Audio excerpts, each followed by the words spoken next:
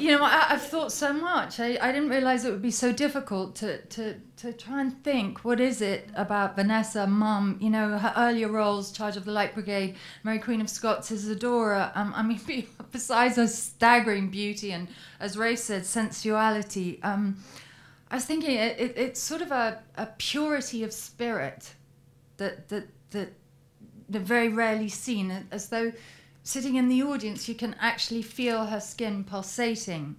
Or as Martin Sherman said, you can feel the heat coming off her skin. Or my father described it as her emotional flow, her total commitment. And when I finally got to work with Mum, I realised that she was more present in her work than she often is in real life. And I thought, that's where she lives. You know, another quality that I feel she has, my opinion, is that she sort of seems to break this invisible barrier between audience member and celluloid. I got an email last week from a friend. It said, searing performance about Vanessa in Rafe's film Coriolanus. You know, it just, the truth sears.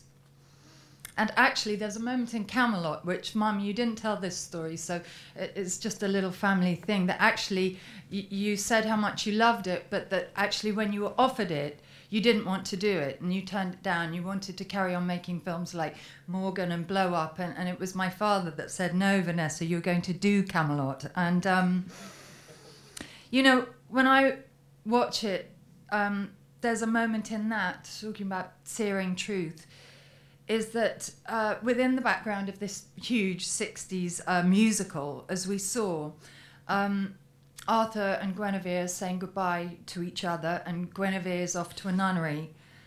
And she says that in the past she's looked in his face for forgiveness and hopes that she will see it again, but that she won't be there to see it. And it's really heartbreaking, you know, again, one of those moments that is all about truth. And funnily enough, I asked Mum about if she'd ever thought of an alternative career, what that might be, and she said a nun. Before science pushed her in another direction. But, you know, still, what is it? What is the power of Mum when she's at her very best? And, you know, she does extensive research and placing the character in historical context and very Stanislavski based. But you know what, whereas I feel most of us, maybe speaking for myself as actors, you know, we draw on observation, psychological makeup and intent. When I look at Mum's work, it's as though she's drawing on the elements.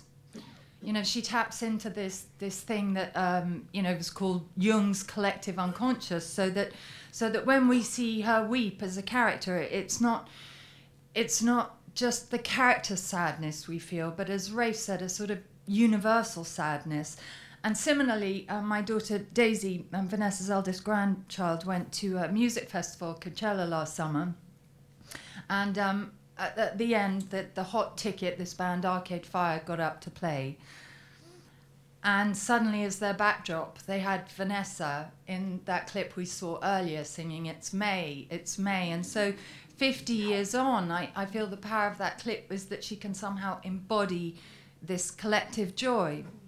The critic Bernard Levin wrote of you as Rosalind, quoting Shakespeare, and echoed in my father's autobiography. And Tony continued, and at the center of it was this great golden flame, so light, so fluid, so involving. It made me think, Mum, of what you said to me, that you quoted Ellen Terry, that all you ever wanted to be was a useful actress. And I think we all agree you're very useful.